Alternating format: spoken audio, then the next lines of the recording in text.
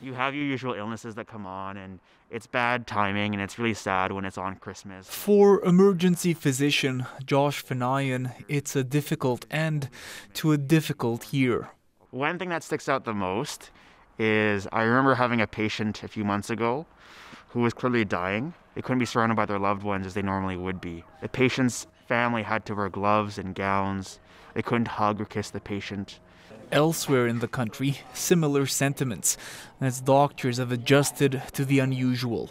It's amazing how routine it all feels, wearing all our strange PPE, seeing people who are, suddenly so short of breath from an infection that didn't even exist a year ago. But during this holiday season, it's not just patients bearing the weight of COVID-19. The feeling in the hospital is usually fairly lighthearted and fun, and we get to have a bit of fun, I guess, between the patients that we see.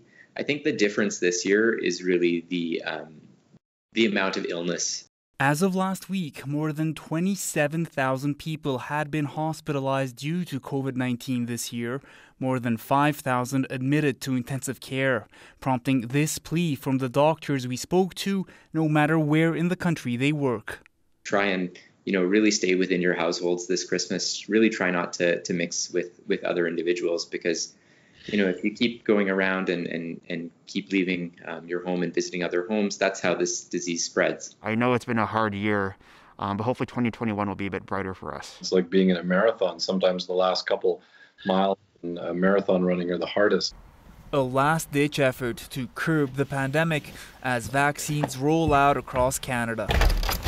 Rafi Bujikanian, CBC News, Edmonton.